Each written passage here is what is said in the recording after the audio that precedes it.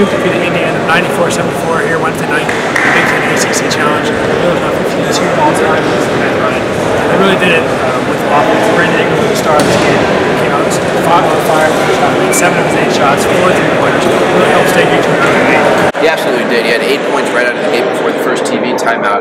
A couple of threes and a long two. So right from the gate, you could tell it was going to be a special night for Brandon Ingram. He had 24 half, another 4 after half, 24 career high for him. You can really finally tell that talent was playing up to the expectations that he had coming into Durham as the number 3 overall recruit last year. But Ryan, he certainly wasn't the only one to have a big night for the Blue Devils last year. Matt Jones also had a career high. Jones poured in 5 3-pointers, 11 of them. A little higher shot volume than we're used to seeing, but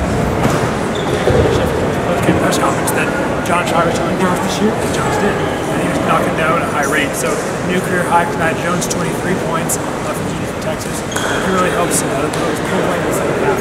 Indiana, after Duke had that fast start, Indiana fought back to 10th Street, took a lead, and Duke had to claw it back. Finally did Ingram pick up the 3 after that, with a 10-0 run, and they really came out like the 4th game in a row run. They blitzed the pushers coming out of the locker room. They absolutely did. It was all the way until I believe the 11:30 mark, more than 7 minutes into the half. Indiana actually converted on a field goal, but they had a couple of free throws to that point. But really, the Blue Devil defense stymied them. Talking about it in the press conference, Coach Case ripped up their zone a little bit coming out of halftime. He adjusted to the 2-3 a little bit with some of the veteran guys in the lineup. But mainly man for the Blue Devil defense. They were really just able to lock up on Indiana players. Yogi Ferrell had some success, but really wasn't able to distribute as well as he'd like. So credit to Matt Jones and the rest of the Blue Devil defenders for being able to lock them down. Really a talented offensive Indiana team, and Duke just kind of shut them down for a big period there. One thing I was really impressed by tonight was Duke's ability to get past the guard. It seemed like whenever they wanted to get to the rim, the Blue were able to, whether it was Grayson Allen, Matt Jones, Derek Thornton.